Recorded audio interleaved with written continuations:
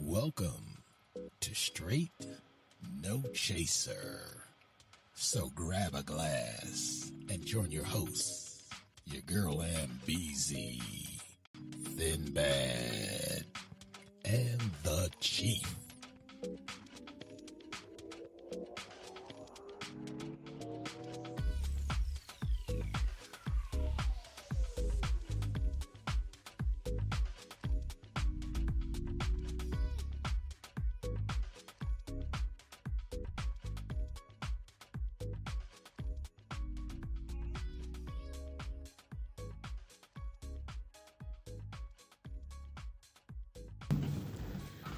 Welcome to Straight No Chaser, where we never dilute the issues, we only serve the hard stuff. It's your girl, Aunt Beezy. You know, I'm back. And as always, I am joined by my fabulous co-host, Thin Bad. Hey, welcome back. Thank you. And the Chief. Hey. So, owning a home is the American dream. I'm not going to say the American dream, but it's a big part of the American dream. There are at least 30 shows on the cable networks that feature people buying homes or flipping them, fixing them, or whatever else you can do to your home to make it, let's say, homier. However, it can be difficult to achieve the American dream if you are not prepared and willing to do your homework. There are a host of programs for buyers to buy a home and just as many to allow you to get cash to make the HGTV move on it. But which ones are good and what should you be aware of? Tonight we have Miss Wyvitra Jordan from the home team of Exit Landmark Realty to explain some of the myths and realities of purchasing or leasing a home. Listen, you can't say realty and realities in the same sentence, okay? That's a lot. That's a lot of similarities there. Okay. But before we jump in, I want to remind the audience that you can call in at 702-425-7789 or chat with us live. We definitely want to hear from you. So, Miss Jordan, welcome to the show, of course. Yay. Thank you. Thank you guys for having me. Thanks, T. Thanks, Sinbad. Thanks, Aunt BZ. I'm excited to be on here tonight and sharing some information with you guys. Yes, and I'm sure there are a lot of questions about home ownership that are floating around, but before I ask the obvious question, tell us a little bit about your background in real estate. Okay. So I lead a team of 10 at the home team of Exit Landmark Realty. I'm licensed in Maryland, D.C., and Virginia. Our team services most of Maryland, Northern Virginia, and all of D.C., of course. So my background is I've been in real estate for 2.5 short years. It feels like I've been in it forever. I retired from the federal government after 25 years to do this full time. My background is in finance and budget, my degree is in marketing. So I feel like in real estate, I get to actually put it all together, help people build wealth. Is one of my favorite topics to talk about. So you picked the right person tonight. And that's it. We do a lot of home buyer education. So this is perfect for tonight. We do a lot of seminars around all these topics that you just mentioned. And because it's super important for me, at least, to make sure that the people that we're helping to, or that are looking to get a piece of the American dream, are able to do that and be educated along the way. So by the time they're finished with us, we want them to feel like they can actually be realtors. That's awesome. So piggybacking off of that, I guess we can start with the most basic and obvious question, which is, how do you qualify for a home? What are the basic things that you would recommend to people to put them in the best position to qualify to buy a home? Okay. So for the first thing that I'd say that people need to do is pack your patience. You're going to learn a lot about yourself during this process. You're going to learn a lot about your finances that you may not have known during this process.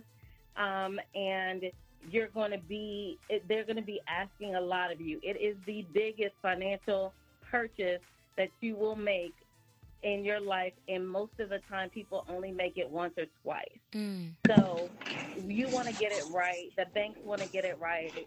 And right now, we are in a place where people don't want a repeat of the market crash, right? And people being in bad loans and awful loans, because 1 in 5 homes in our area in the DMV are short sales or foreclosures. They're considered distressed homes. And so we want to get out of that. We don't want to be back in that situation. So you want to pack your patience.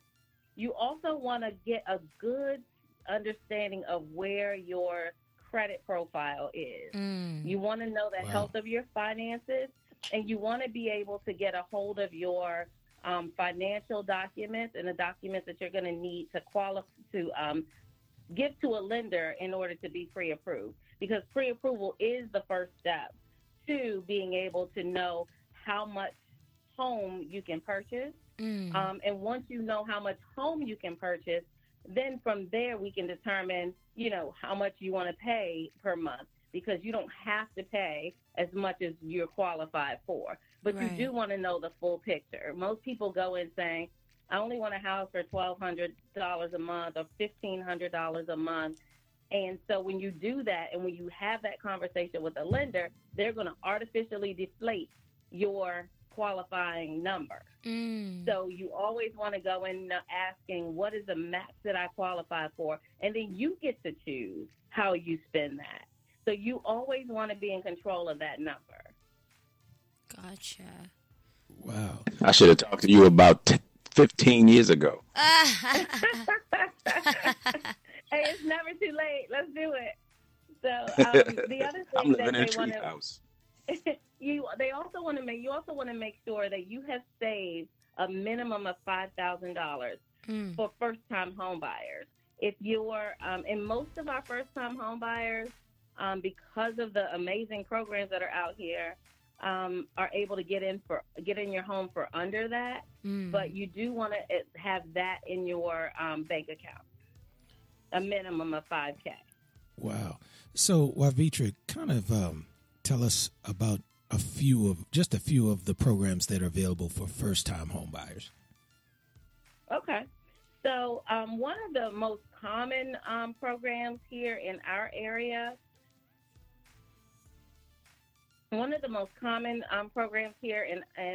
our area that most of my first-time home buyers have been using is the FHLB program. It's a federal home loan bank program, and not too many lenders have it. You have to be affiliated with a bank or a community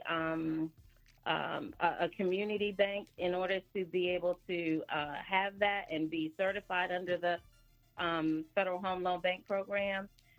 What that is you get $5,000 or $7,500 that goes towards your down payment / closing costs, and $7,500 if you're in what they call a special category, a police officer, school teacher, nurse, doctor, any other public service.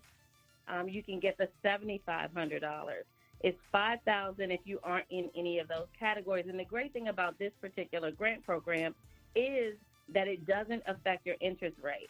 So there are a lot of grant programs out here, but most of them require a higher interest rate because they're going to charge you for the money that you're getting, and they take longer to process because they also have a review or underwriting. That's my quote fingers are up. If you guys can see me here, my quote fingers are up. Their own underwriting process.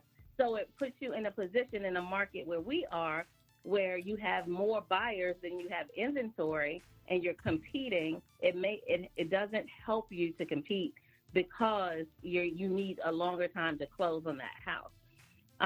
I like it a lot because it doesn't affect your interest rate, and I don't want to have to pay for the money if you're telling me it's a grant, and it's forgivable after 5 years. Stay in the house for 5 years, it goes away, and it's forgivable. Now, is there? I'm sorry. No, go ahead. Is there a price point cap on that qualification? It is, and it depends on how many are in your family. So if you have children, the price point goes up, but the base, I believe, is like $60,000 Okay. for a single person. Gotcha. And then you have your PG Maryland State programs, and those offer up to $20,000, but again, you're going to be at a higher interest rate, where you can. And many of those are not forgivable. So once you sell your home, go to sell your home, refinance your home. If you want to get in a lower interest rate, because interest rates are great now, you have to pay that back. Wow. So that's not something that just goes away. It sits on the back. You don't make any payments on it while you're in the house, but as soon as you go to change anything, you're going to be paying that money back. Wow. So those are some of the basic. You have in D.C., you have HPAP, which offers up to, some people get up to $80,000 for first-time home buyers. And again, it's a rigorous process. NACA is another one that is a very rigorous process, and many people, as a matter of fact, for the NACA program, they actually put you with a budget counselor, and you have to check in. They check your credit card statement. Like, they are all in your business. Wow. And if you don't need that, I tell many of my first-time home buyers, the money ain't worth it. Like, if you don't need that, but if you are the type of person that needs that structure, then go for it. But when you're in that program, I'm talking NACA specifically, a lot of the time if the counselor that is on your file leaves, then that file goes to somebody new and they start all over. It takes a long time to get through, and many times people don't finish out the process. So It's like a butterfly being in a chrysalis, and you're just like waiting, and all of a sudden you just bust out and you're not ready. So you don't have the wings, you can't fly, and you just start the process over. And people get really frustrated. So I see a lot of first-time home buyers coming into this after trying and having been frustrated, just because they weren't prepared for all that goes with it. You have a lot of stuff out there. Uncle Google will lead you wrong in this case. You really need to talk to somebody who can help you navigate the best program for you. So one of the questions that I have, because, I have to always, speak up for my millennials. And one of the biggest things with our generation is student loan debt. So how does student loan debt affect, qualifying for a loan to buy a house or qualify for first-time home buying? So I am the millennial realtor. So you, again, are talking to the right person. Most of my clients are millennials because my daughter's a millennial. Yes. My son wants to be a millennial. He's like right at the cutoff. And he's totally Gen Z, but he swears he really wants to be a millennial.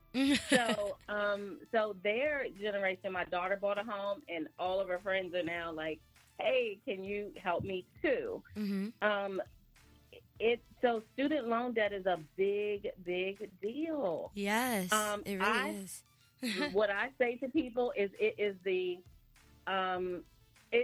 the newest form of slavery. It is financial slavery. It really is. It is holding people back from being able to build wealth, and it is really unfortunate because I feel like you get in, you want to go to college, you're gung ho, you do your FAFSA, they offer you all this money. You don't even think about it, right? You're just like, okay, I'll take it because I don't have to pay it right now. Right. And then you're stuck.